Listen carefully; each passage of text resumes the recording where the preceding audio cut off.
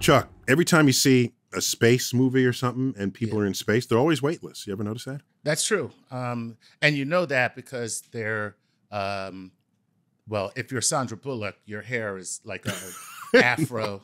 You kind of got a little space afro going on.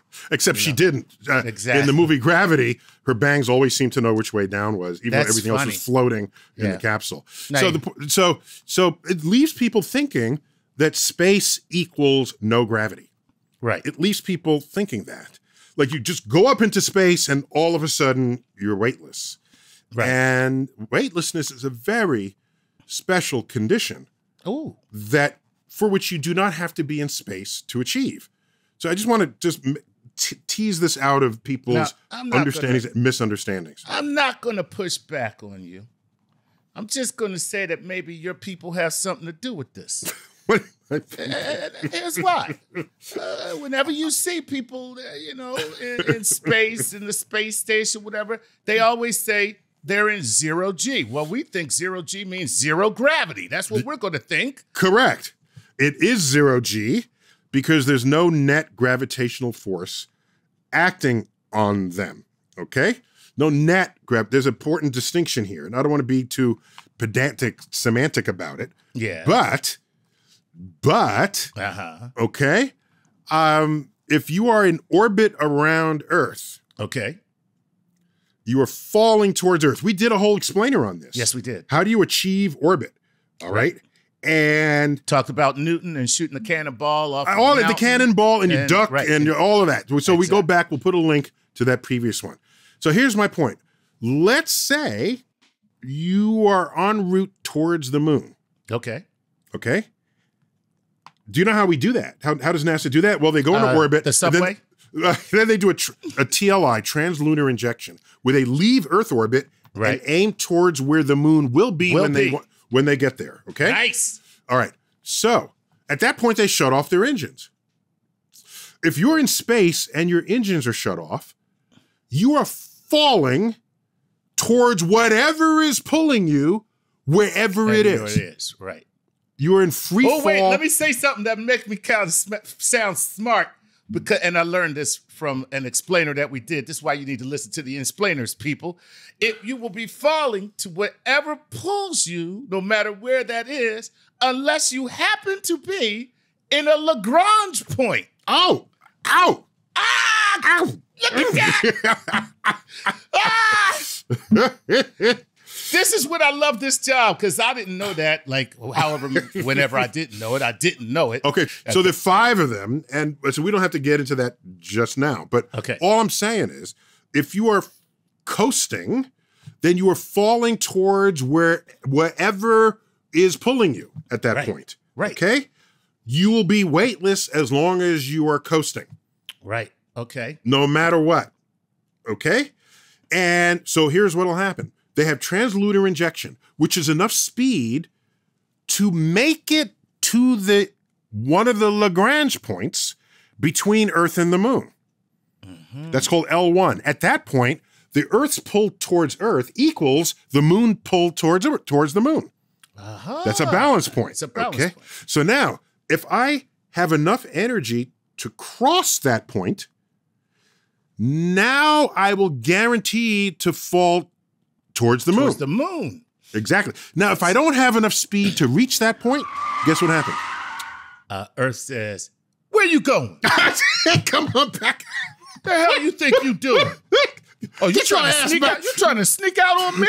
Get your ass back there. Get your ass back here right now. So if you don't make it to that first Lagrange point, you will fall back to Earth. Exactly. Okay? But that entire time, you're still just falling. Okay? As you're leaving Earth, you are falling. Earth's gravity is pulling back on you, slowing you down, but you're in free fall, even though you're leaving Earth, and you're free fall when you turn around, and you're free fall when you come back. You're weightless that entire time. Okay? If you cross the boundary point, you're weightless crossing it. You're weightless the whole time. Okay? You are weightless until you hit the moon.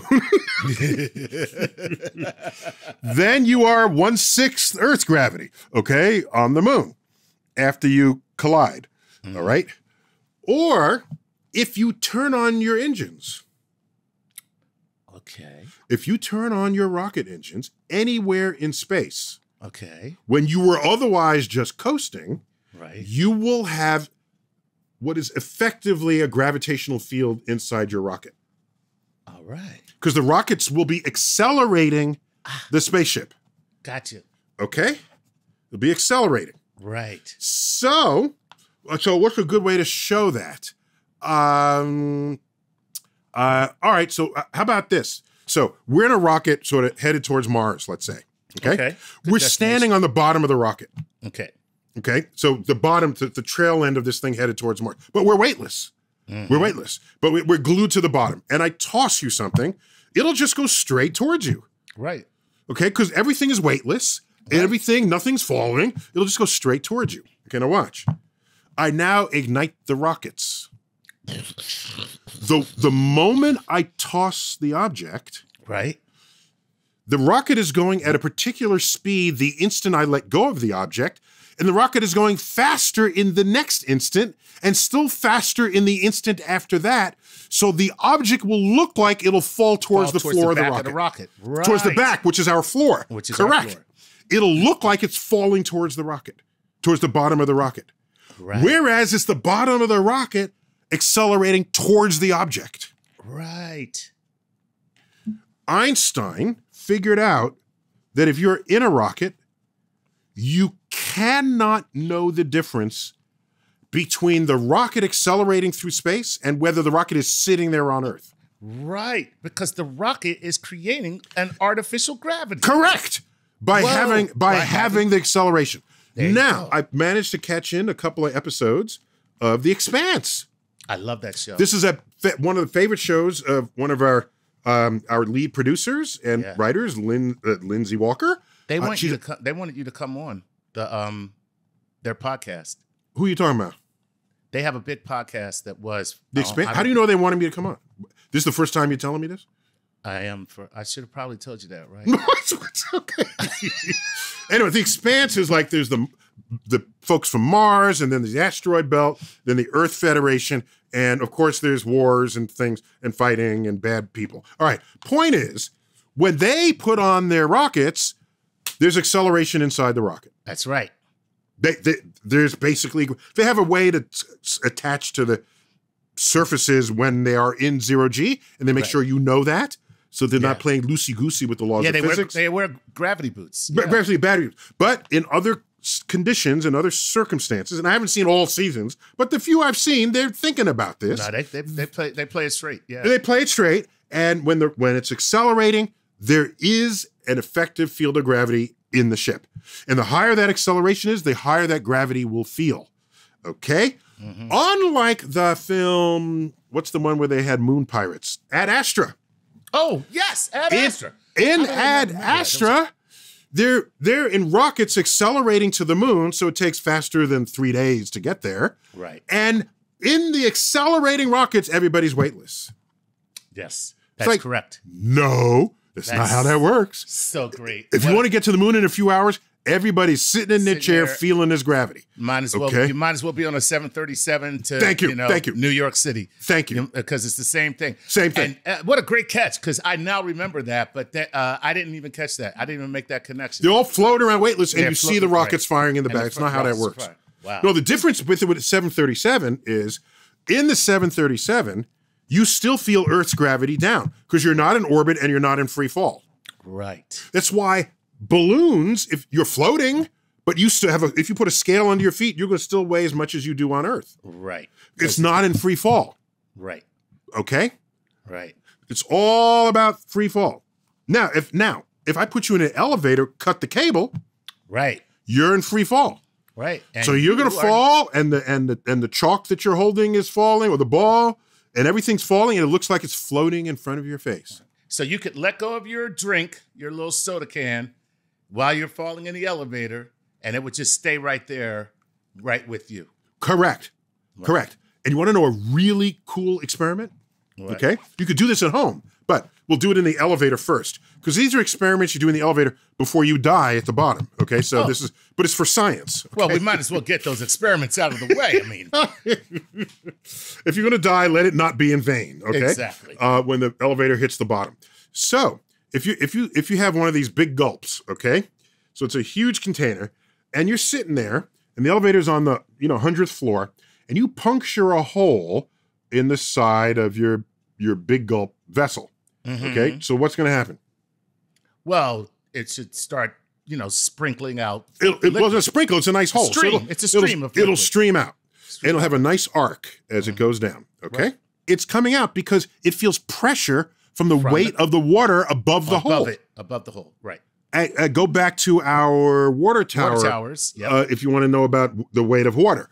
So, and by the way, if you put multiple holes, the one at the bottom will make a longer stream than the ones that are above it because it's under higher pressure. Right. Okay? So you have a long stream, a middle stream, and a little stream. Okay? If you can punch 3 holes in it simultaneously. Right.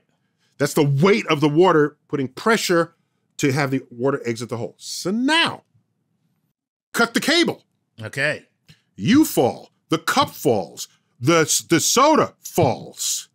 Everything is falling, and everything is in free fall, and everything is weightless. You are in 0G. If you are in 0G, the water is no longer under pressure because the water above it doesn't weigh anything. Right. And if the water above it doesn't weigh anything, there is no pressure for the water to come out the hole.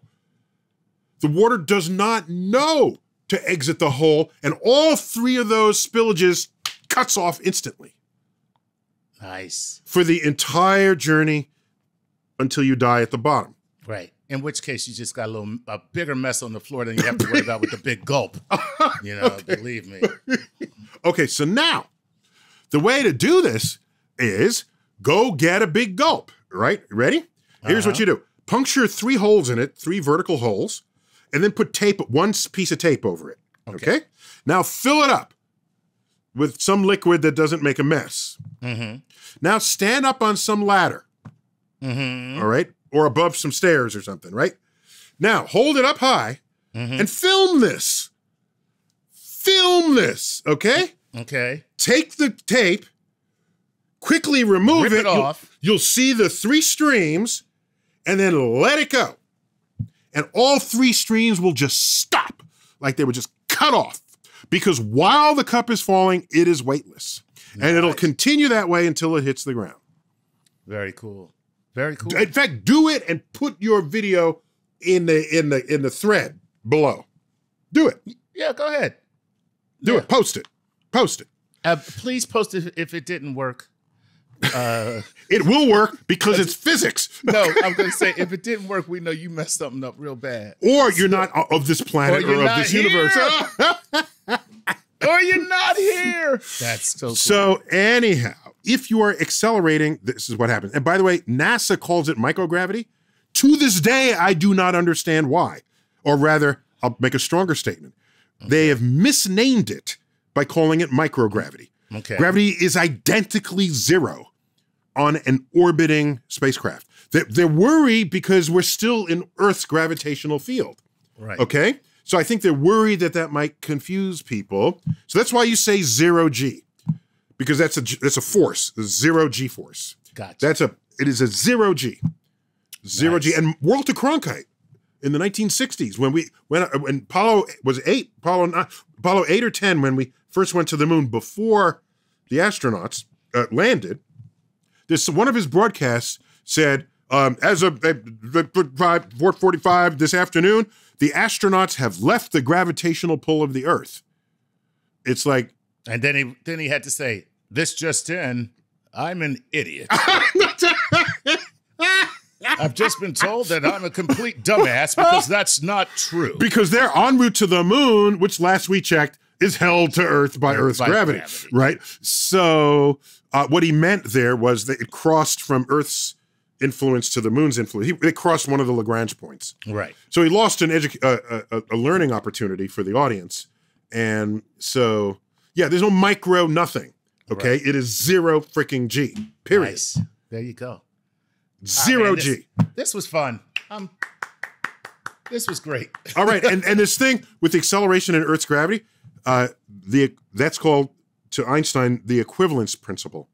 And it's one of the deepest, most brilliant ideas ever advanced in the history of physics. The equivalence principle. Right. That Nice. gravitational acceleration is not only equivalent, it is indistinguishable from acceleration by rockets or anything else that Right, would move exactly. you through space. If you did that in a box with no windows, Right, you would not be able know. to tell that. Correct. Look at that.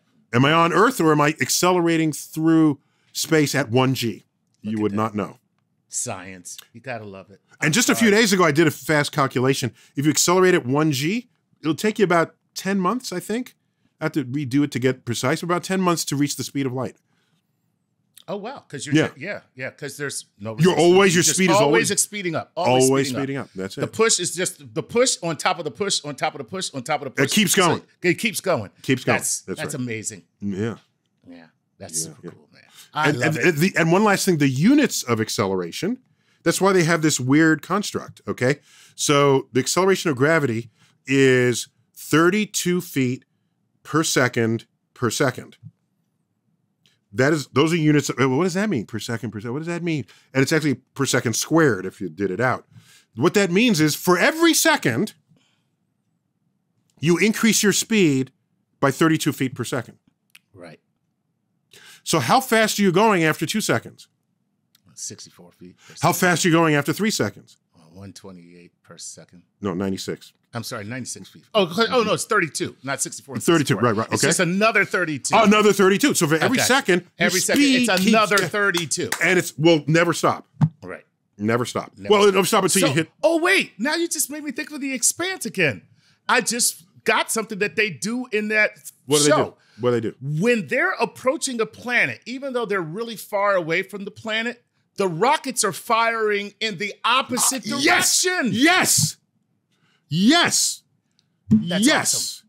That's yes. why. Otherwise, they'll just free fall down. They'll free fall down. And they'll crash land. So Right. so you have to. So you turn around. The rockets slow you down. That will give you an acceleration. By the way, okay. It'll give you. So all of a sudden they'll have some kind of G forces operating on them, and they can take that all the way in if they want. Yeah.